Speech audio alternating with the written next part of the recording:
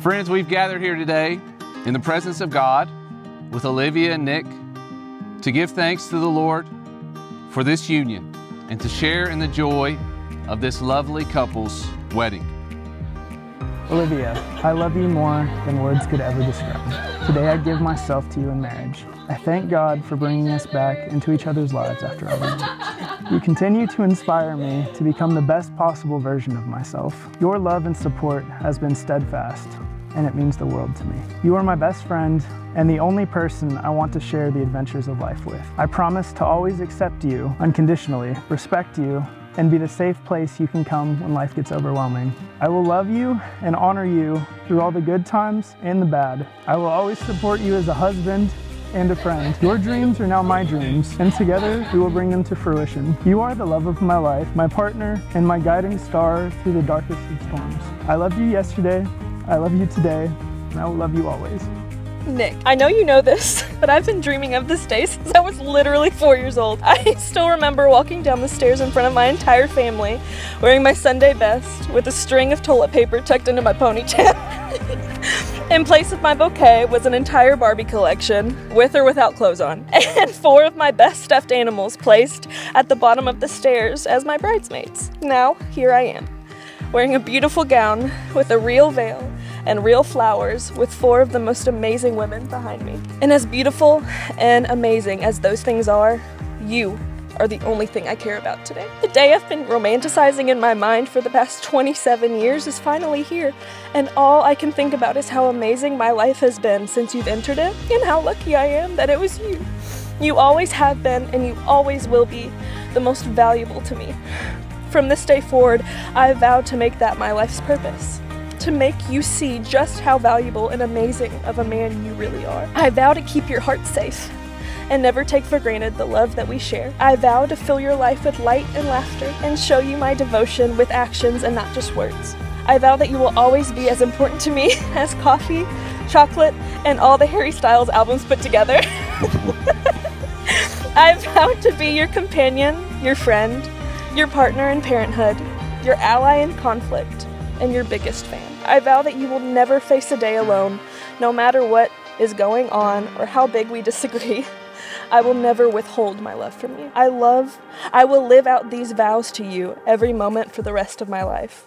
These are my sacred vows to you, my equal in all things.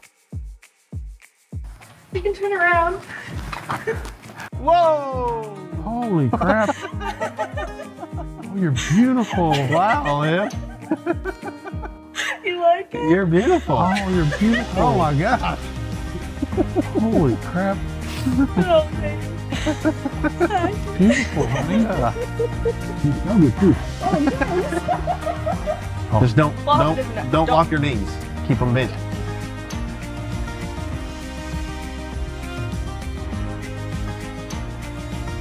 I love you. I'll see you up there.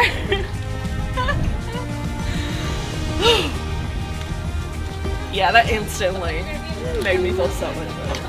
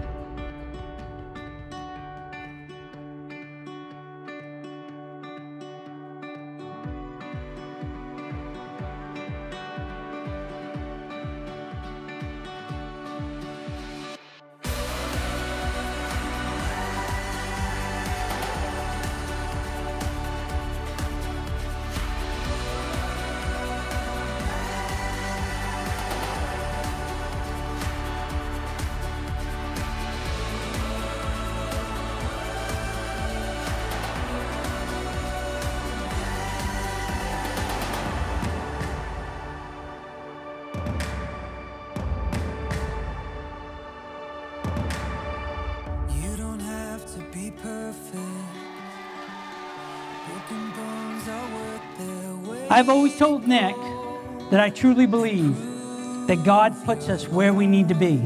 For Nick and Olivia, it was a chance to reconnect for the third time. Well, as they say, third time's a charm. And that once-in-a-lifetime friendship blossomed into true love. And I honestly believe that true love was there all along. Now, Nick, you're my brother. I love you to death. You're my best friend. We've had so many ups and downs and good memories together.